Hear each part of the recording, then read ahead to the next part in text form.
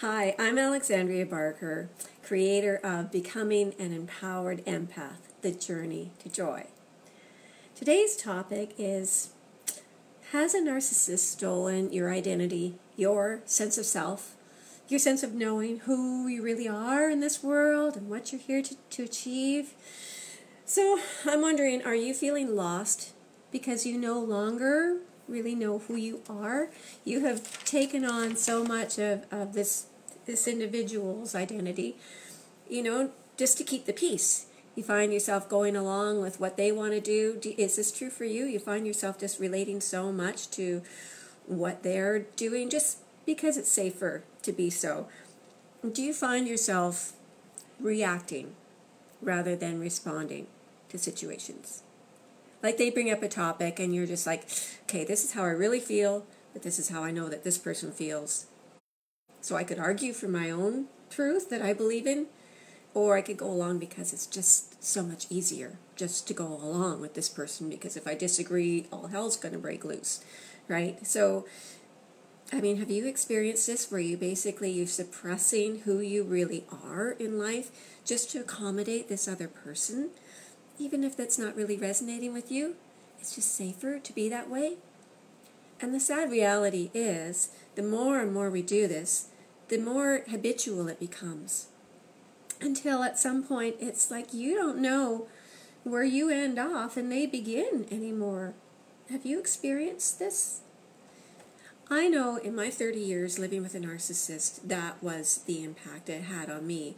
And I know that even after I left, it took a long time to really pull together, okay, what do I really feel? What do I really believe? And to have the courage to express that. And these aren't even controversial issues necessarily. But narcissists tend to have a very specific worldview, and it's generally not the same as empaths. So I'm wondering today, has this been the case with you? Have you lost yourself, lost your sense of identity because this narcissist has insisted, basically, and programmed you, essentially, to going along and agreeing with them? So, yeah.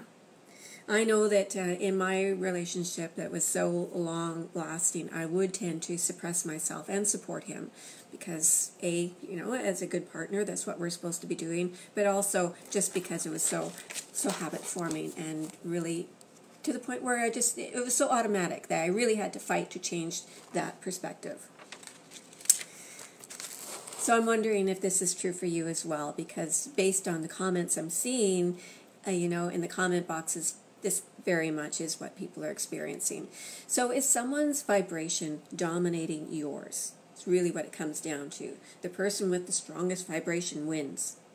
And if you've been continually conditioned to making yourself smaller so that you fit into their little narrow definition of who you should be, and this gets smaller and smaller over time. Anyone who's been in a long-term relationship with a narcissist, I'm sure you will agree with that. And even in a short term, they can do a lot of damage in a pretty short amount of time. So even if you just experience this a little bit, I'm sure that you resonate with what I'm talking about here. So, in these cases, when you're alone and when you're with a good friend, you can still feel who you are. And you can still be happy and smiling and just like, yeah, I love life. I know everything's going to work out. It's not as bad as this person thinks. But then you're back in a situation again, and you find yourself, when you're in that person's company, it just crumbles, doesn't it? And you just find yourself like, yeah, okay, yeah, everything sucks. Yeah, you're right. Even though that's not what we believe.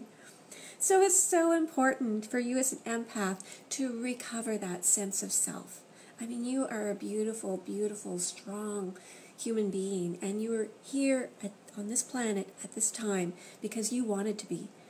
You chose this time. It's like we won the lottery that we get to live here, this awakening of humanity, and you have such a vitally important role to play. The problem is with the narcissists, if they get to us, they can break us down, and then our light becomes smaller and smaller until it's just this tiny little flickering flame. So I wanted to remind you all that this is a safe place to express yourself. Here, In Becoming an Empowered Empath, The Journey to Joy, we are going to fan that flame and get you feeling wonderful and strong again. I have helped so many of my clients regain their strength, regain their power, so they can shine their light out into the world. That's what you came to do. And the rest of the world is so depending on us.